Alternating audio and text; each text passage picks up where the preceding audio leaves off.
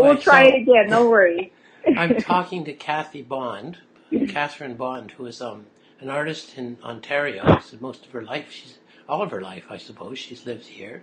She paints beautiful, wonderful pictures of right these days of Georgian Bay near Parry Sound, and all the wildlife and the water and the clouds and the trees. It's wonderful stuff.